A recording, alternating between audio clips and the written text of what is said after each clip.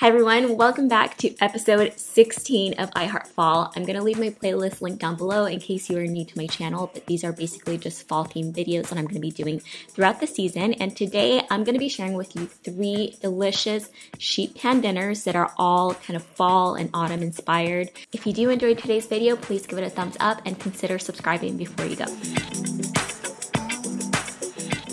The first sheet pan dinner we're going to be making is a maple salmon with a fall harvest sweet potato. All of the exact measurements, ingredients to everything in this video are going to be linked down below for you guys, so definitely check that out.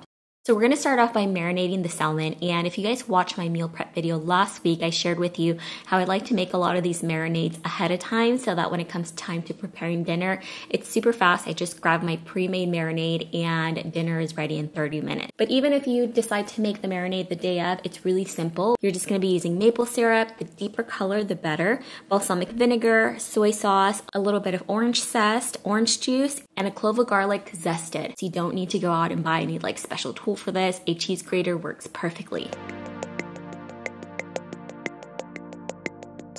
Now I'm going to go ahead and marinate my salmon while I prep my veggies. So I am going to be forming a separate little boat for my salmon because I don't want any of those sauces to kind of seep into the rest of the veggies. I'm going to make sure that I lay the salmon skin side down. This is going to help it absorb all of that marinade and really give it lots of flavor.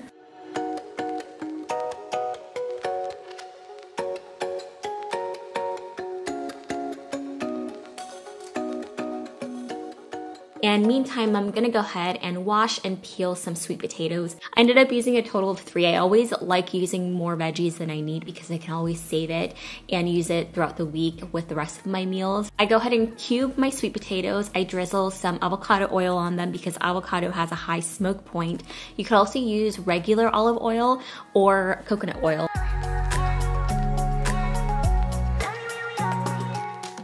Then I'm just seasoning it with salt and pepper. By the way, I get questions about these electric salt and pepper shakers all the time. When you flip these upside down, they actually automatically grind your salt and pepper. They're so cool. So I'm actually giving away a set over on my Instagram, which is just at MissLizHeart. I will have the details listed down below. Once the potatoes are nicely seasoned, I go in there with clean hands and I massage it. And then I pop that in a preheated oven. I have the oven at 400 degrees and I'm gonna bake those for 15 minutes.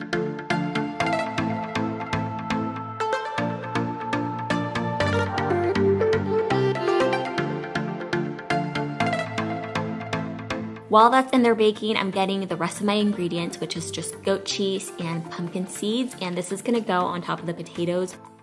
After the 15 minutes are up, the potatoes are gonna be a little bit softer. They're not gonna be fully cooked yet, but this is a time when I take the opportunity to finish seasoning my potatoes with some paprika and garlic powder. The reason I don't add this at the beginning is because garlic powder and just garlic in general tends to burn really easily. This is a time when I go ahead and add my salmon back into the sheet pan, and I'm gonna flip the salmon over so that the skin is now on the bottom, and this is going to help create like a really nice crust on the top of the salmon. I also go ahead and add my pumpkin seeds to the potatoes.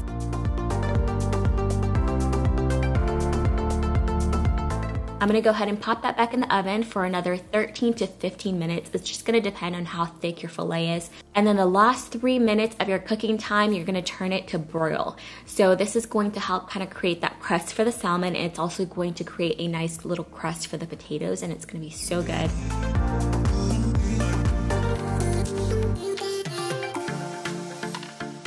And the last step is to sprinkle our goat cheese on the potatoes while it's still nice and hot so it gets a little bit melty, and you are pretty much done. You can eat it just like this. I personally like to serve this on top of a bed of greens. Arugula is my go-to, but I think this would also be really good with spinach. And as you guys can see, because we had this little boat for the salmon, there's a lot of that sauce that was saved, and you can use that as your dressing, and it is so good. Like, I could drink this with a spoon, it's that good. Next up is my personal favorite. This is crispy chicken thighs with autumn roasted veggies. We're gonna start off by creating a rub for the chicken. For this, all you need is garlic powder, white pepper, paprika, some sort of seasoning salt, and avocado oil.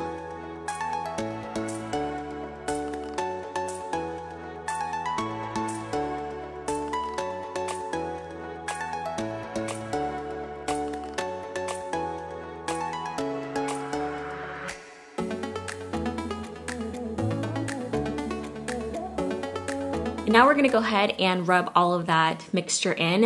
You could totally use gloves if you want. I'm just using clean hands. So I'm gonna set that chicken aside and I'm gonna put together the marinade for the veggies. This is a balsamic dressing that has thyme and rosemary, and I highly recommend using fresh herbs if you can. If not, it's okay. I do have measurements for fresh and dried down below.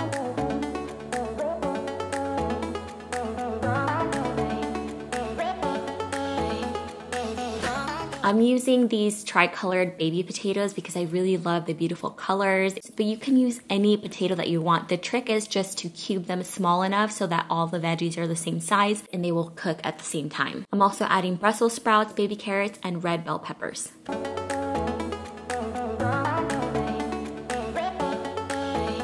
Now we're gonna go ahead and coat the veggies with that balsamic dressing. We're gonna give it a nice generous sprinkle of salt and pepper, and you wanna make sure to toss it really well until every single veggie is coated.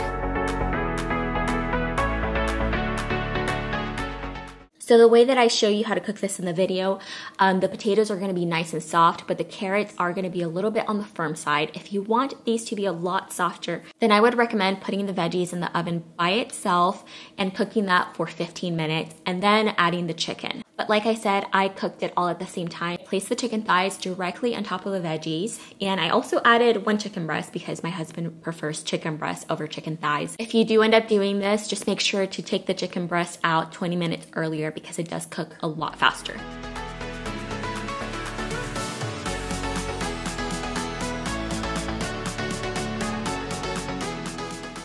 Assuming you don't have the chicken breast in the pan, you're just gonna be letting this cook all the way through for 40 minutes. And this is going to not only cook all of your veggies evenly, but it's also going to fully cook your chicken and it's going to crisp up that chicken skin. You can sprinkle it with a little bit of like sliced almonds, even pecans would be good on this. And there's enough of that balsamic glaze at the bottom that you can kind of scoop it and add it to the chicken. It's just absolutely delicious. I would also recommend sprinkling it with a little bit of grated Parmesan cheese, and it's just going to take your dish over the top.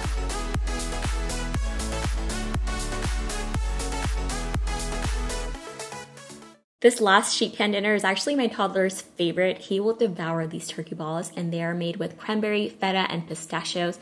And then we're just serving that with a side of zucchini and squash. So I do like to chop up my pistachios very tiny and also my cranberries, but you could actually just use them whole if you want to save a little bit of time in the kitchen. We're also going to be using some feta cheese, onions, egg, Italian breadcrumbs, and milk.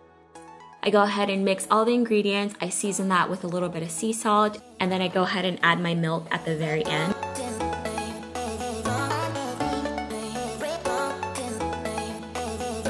I do want the turkey balls to cook at the same time as the veggies, so I'm making them into larger sizes.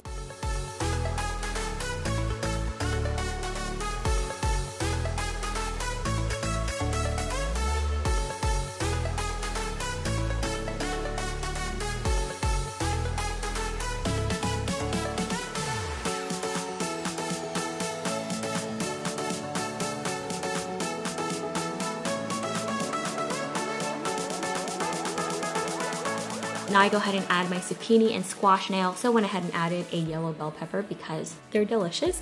And I just made a simple dressing with lemon, zested garlic, and olive oil. Very, very simple. Added some salt and pepper, tossed it really well, and then popped that in the oven at 400 degrees for exactly 30 minutes. And then I broiled it for an additional 3 minutes to give the meatballs a nice crust.